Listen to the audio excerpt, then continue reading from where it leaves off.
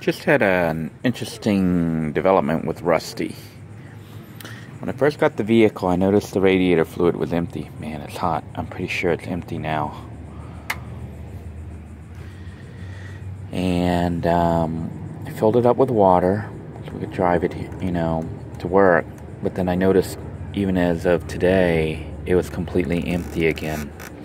So I thought it was evaporating out through here, through this coolant overflow tank, that it was coming out here and spitting out.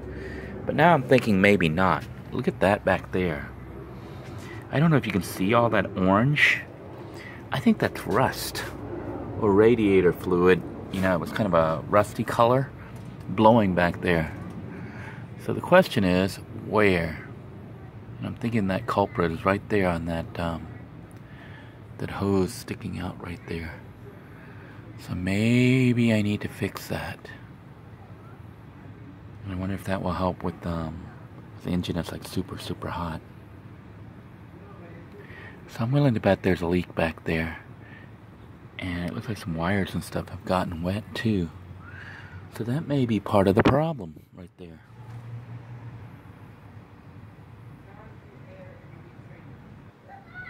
Right there. All that rust.